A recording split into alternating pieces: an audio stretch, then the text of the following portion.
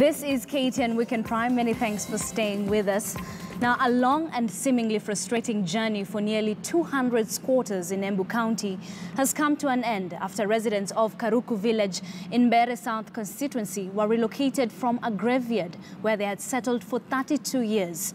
The 3-decade-long standoff precipitated by accusations of illegal settlement within the Makutano junction area has now seen residents awarded an eighth of an acre piece of land each. Timothy Otieno reports. When KTN News visited the residents of Karuku village back in January this year, they were not a happy lot. Every morning, children here woke up to sights of several graveyards spread across their compound. At the time, they had no choice but to live here. But now, 6 months later, they all gather in anticipation for a new life. The area member of parliament, Geoffrey Kingangi, has finalized documents for a 10-acre parcel of land that will be subdivided into 2 parts. One to host this vocational center and the other to host more than 150 villagers who once lived at a nearby graveyard. Sisi kuna kitu tulijua inaendelea kwa hii shamba.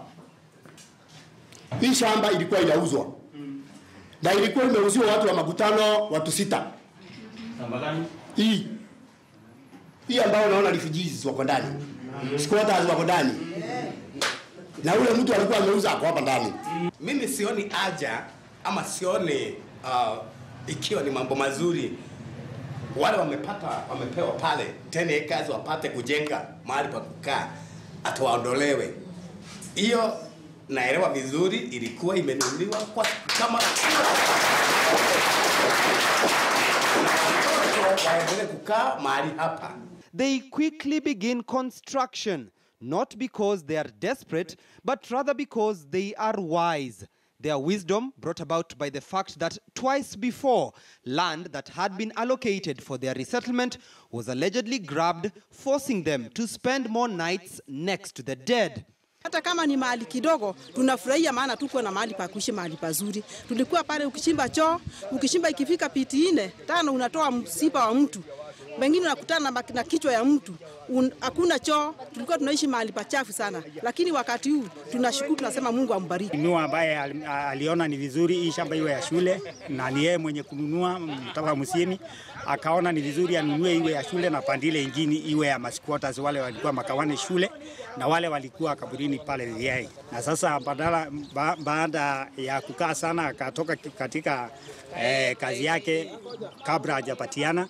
Na sasa baadaye ndiye Mungu akafanya mafanikio ile jambo ikatimizika. But today they are ensuring that the land they have been issued with is not stolen.